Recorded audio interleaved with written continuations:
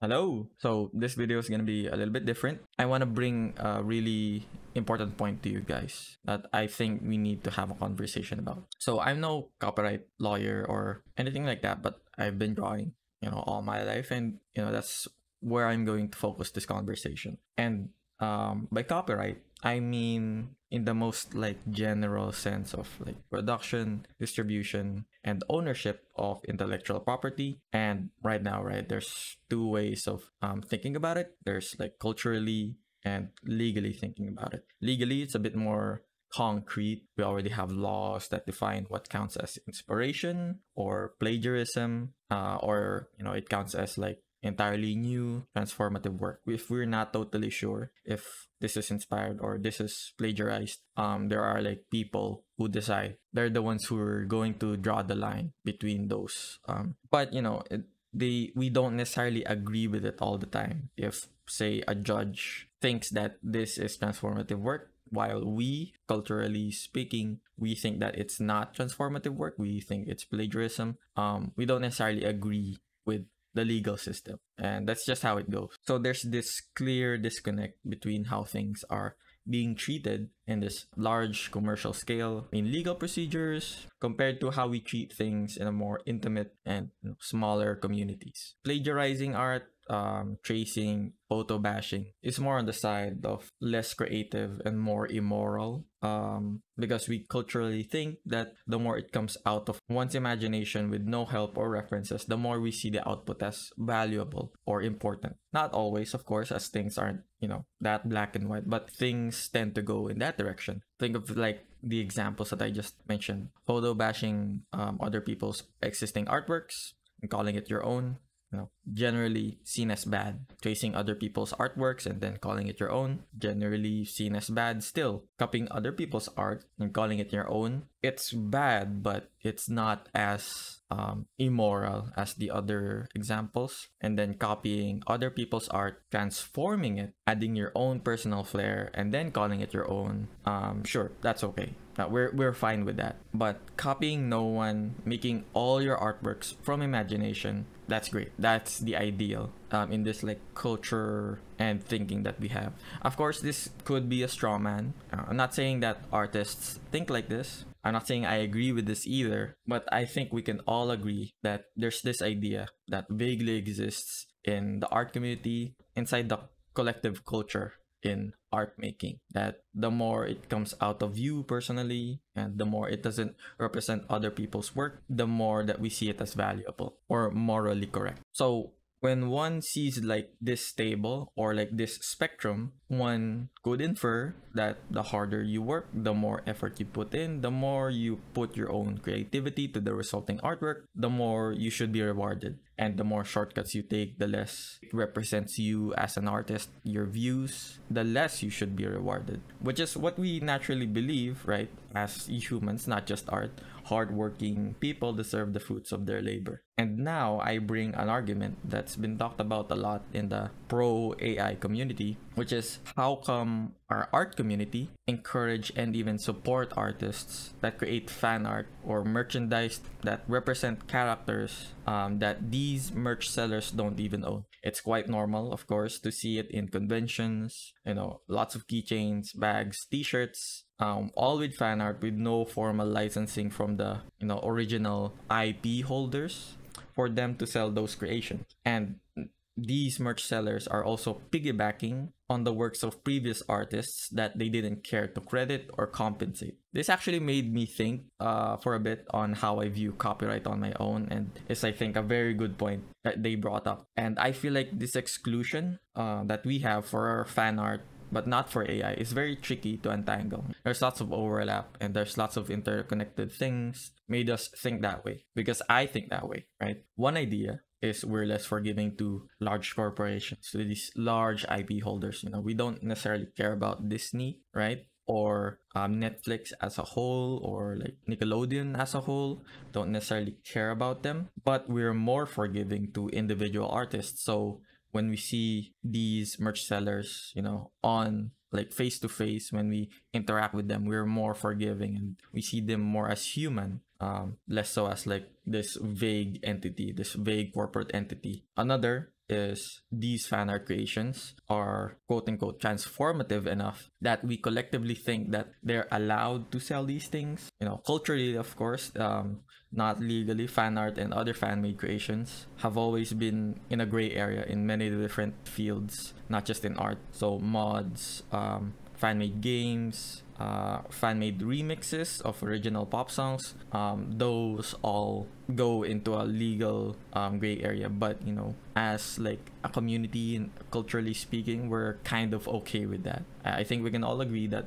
we're kind of okay with that, right? I think the idea that stands out as a rebuttal to this argument is the transformation one, right? Or the resulting artwork being transformative enough that it doesn't necessarily represent the source material anymore. Honestly, I'm not even sure if I agree with that, but I think it's the strongest point that we have. So let's just entertain it for a bit. Right, so bear with me.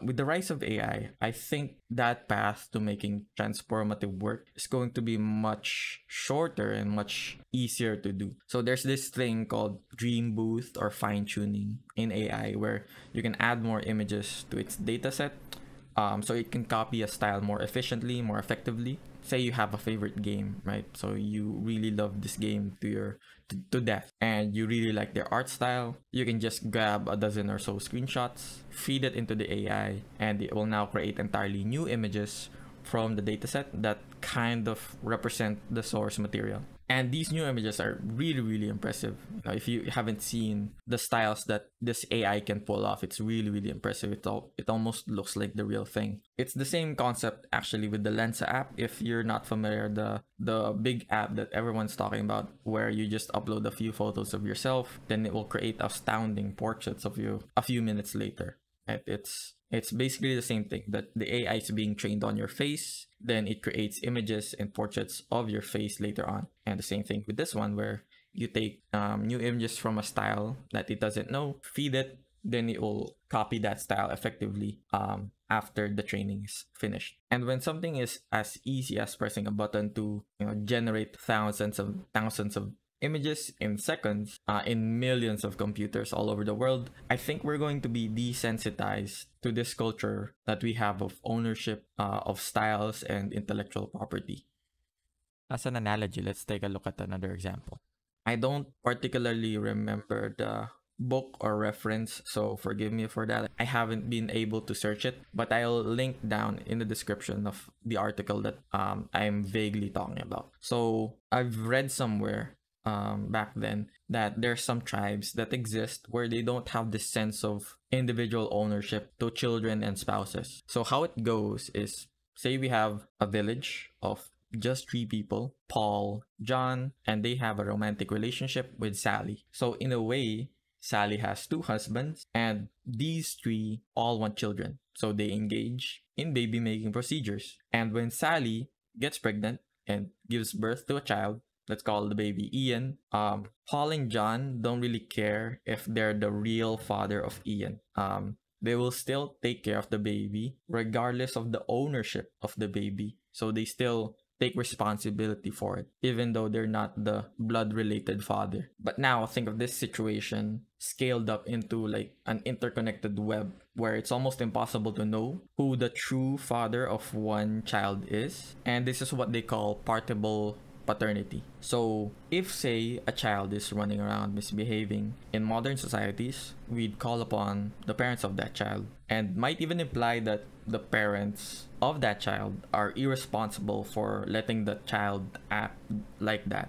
They're not taking responsibility of their child just misbehaving and causing a ruckus, right? In this tribe of partible paternity, what would happen is the child would actually be parented right then and there by the adults that are present. So they would maybe scold the child or try to stop their misbehaving as if they were the parent of that child. And when asked afterwards why they did that, even though it's not their child, the response is, well, it's the child of the tribe, and the children of the tribe is everyone's responsibility. So it's a very interesting perspective on how they view ownership of, say, children, families, partners, compared to how the modern society views families and spouses, right? Now think of this situation, but applied to how we view ownership of style, artworks, and intellectual property. It's actually quite easy to imagine if you've worked in a large-scale production, in a large production pipeline. Say you're one of the many artists that